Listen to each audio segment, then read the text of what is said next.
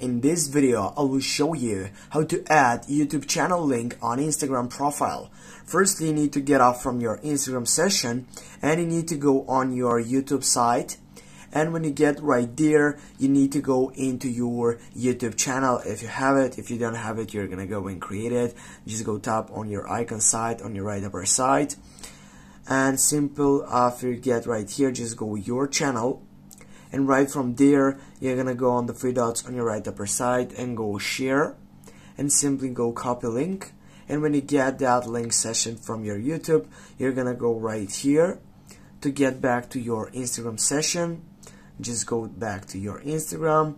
When you're here into your profile selection, just go edit profile, and you're gonna just delete that from your website session, which was on your site selection on Instagram. Just go add paste, just go on that tick side button on your right upper side, and now as you can see, you have done it.